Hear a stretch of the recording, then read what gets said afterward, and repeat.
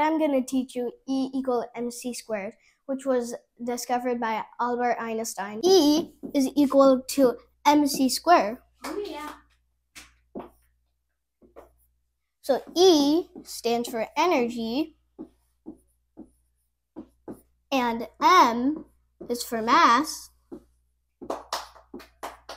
and C is for speed of light. Light is...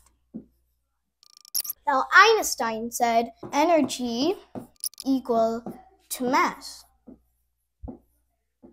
And mass is going to multiply to 90 quadrillion. If you like my presentation, vote for me. Today, we're going to be covering the Euler-Lagrange equation. Now, this is going to be a very simple introduction, but basically, this is what the Euler-Lagrange equation looks like. Now, first, if you really want to know the history of this, 1750s, Euler, Leonhard Euler, Joseph Louis Lagrange, to solve the tautochrone problem, which is basically if you have one point and another point in a gravitational field and no friction, then what is the shortest path you can draw for a ball to fall through? And quick tip, because of the gravitational field, it's not a straight line. So that's a simplified version of the brachistochrone problem, which my brother wrote a paper on, hint, hint, second. If you liked my presentation, please vote for me. Today I'll be teaching you about Newton's second law, F equals ma. In 1665, Isaac Newton, just only 23 years old,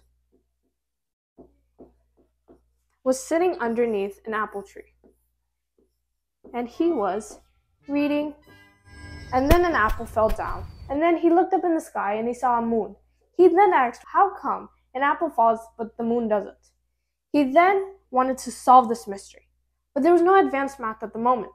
So then he invented calculus. With this calculus, he invented F equals ma.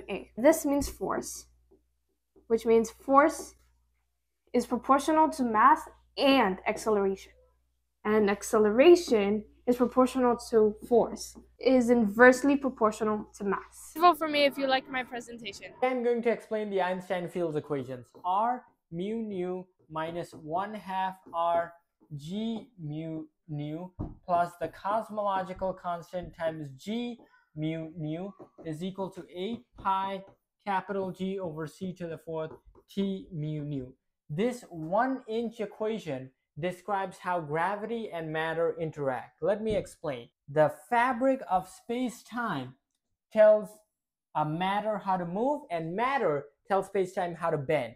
Every big object has a large gravitational field, and that gravitational field curves the fabric of space-time as if you have a bed sheet that is curved by a heavy ball. And that is all that this single 1-inch field equation states. Folks, if you like my presentation, please vote for me.